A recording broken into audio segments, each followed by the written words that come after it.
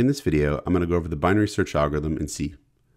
So the binary search algorithm allows us to find an element in a sorted array with a much quicker process than we could find an element in an unsorted array. So with an unsorted array, if we wanted to find the index of element 12, where is it in the array basically? We'd probably have to search from the left-hand side to the right-hand side one element at a time, because really we have nothing to go on as to where 12 could be in this array. So we're kind of stuck searching one element at a time from the left-hand side to the right-hand side until we find 12. In the case of a sorted array though, we could find the element with a much smarter process. So in the case of a sorted array, if we want to find the element 12, it probably wouldn't make sense to start at the leftmost element and go to the right. Because what we'd probably want to check first is the middle element. If we check that middle element and 12 is greater than that middle element, we know that 12 is not going to be on this left-hand portion of the array. We know it must be in this right portion of the array because the array is sorted. And if 12 is greater than 7, then we're going to have that it must be on this side of the array here. And we could continually apply this process. So we know that the element 12 must be on this side of the array now. We might as well just apply that process again and check the middle element. Here there's an even number of elements, there's 6. So we'd probably have to pick between 10 or 11. It actually wouldn't really matter which one we choose, but we'd pick between 10 or 11 here. We'd say this is the middle element, and we'd say, is 12 greater than this middle element, or is it less than it? It's greater than that middle element. So now we know that we don't have to consider this portion of the array. We can only look at this portion of the array. And what's happening here is that each time we sort of examine a middle element in some portion of the array where we want to find the element we're looking for, we're basically halving each time the amount of remaining elements we need to look at. Because like the first time we checked 7 here, we were able to eliminate half the elements in the array and say we don't have to consider these. It can't be in there.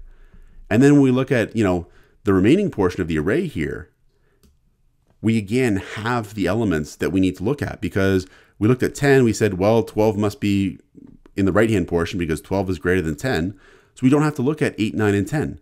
So again, we've wiped out half the elements. We don't have to look at these, and that's great. The less times we have to consider an element to see if that element is equal to 12, the faster it's going to be in terms of the algorithm and how long it takes to run. So now we'd only be looking at these 3 elements, and we'd say, let's look at the middle element here. And in this case, the middle element is going to be 12 itself. And we'd say we're done. We've found where 12 is in the array. And we only had to check 3 numbers. We only had to check 7, 10, and then we found 12. So a very, very fast algorithm, a very fast way of solving the problem compared to this process here, where we had to check a bunch of elements here before we eventually found 12. And that's because a sorted array, it gives us some information to go on, to guide us, to find the element. So let's actually implement that process, which is called binary search. So we'll make a function here, int binary search, and the function is going to accept an array as an argument, the element we're looking for, and it's going to have a left index and a right index. So we're going to use the left and right index to constrain the portion of the array that we're looking at when we call this function. And we're going to actually solve this problem recursively by having the binary search function call itself with increasingly constrained portions of the array where we're going to be looking for that element. So the first time we call the function, it's actually going to look like this. We'll say binary search, and we'll say try to find in the sorted array, we'll say the element 12, and the left index is going to be 0, and the right index is going to be 12. So the left and right index, they're going to be the leftmost index that we want to find 12 in potentially, and the rightmost index where we want to find 12 in potentially.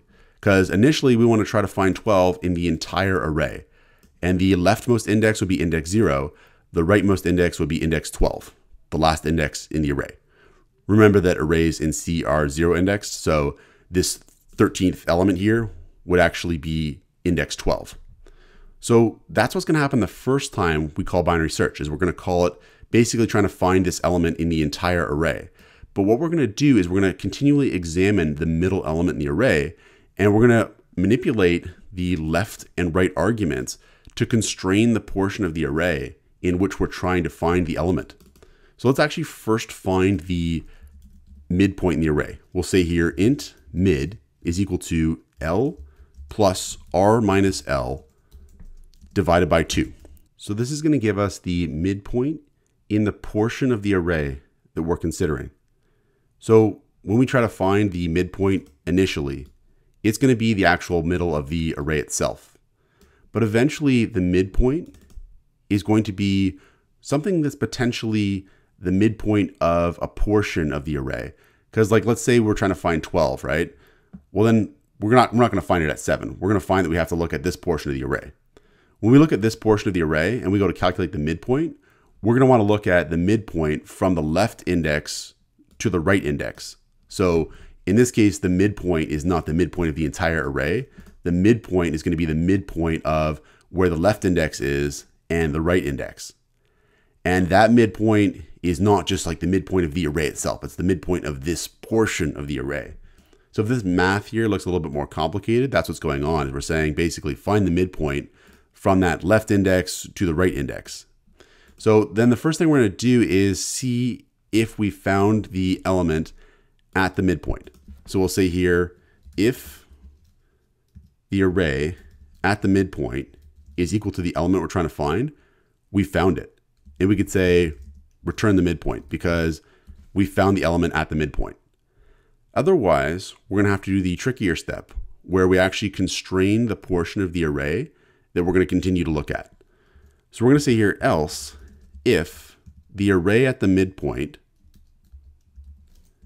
is greater than the element that we're trying to look for. So if the array at the midpoint is greater than the element we're trying to look for, then we know the element we're trying to look for must be in the left portion of the array. Because if we're trying to look for, let's say 4, and at the midpoint here we've got 7, we know it must be in the left-hand portion of the array.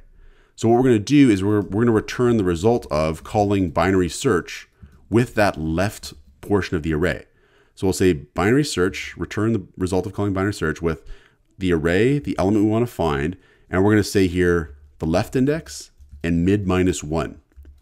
So what this is going to do is it's going to basically keep the existing left index as the new left index when we call binary search again, but the right index we're going to change now, and we're going to change it to be mid minus 1. Because if we just checked, say, element 7 here, and we just want to check to see, where is 4 in this array here? Well, we check 7 and we determine that, 4 is less than 7. Then we just want to check this portion of the array, right? So we're going to keep the same left index, but we're going to constrain now the right index. And we're going to say, look at the index up until 1 to the left of the current mid index, right? So it's going to be between there and there now that we're going to be looking at.